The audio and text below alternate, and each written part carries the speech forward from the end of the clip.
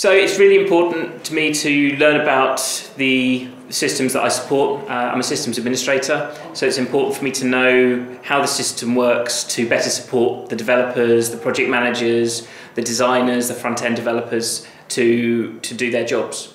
In order to do that, I have to understand what they have to work with and the tools they need to use. And that's why I come here. I tend to go to the lectures and the talks, and just so I can understand the sorts of practices that people use. Informative.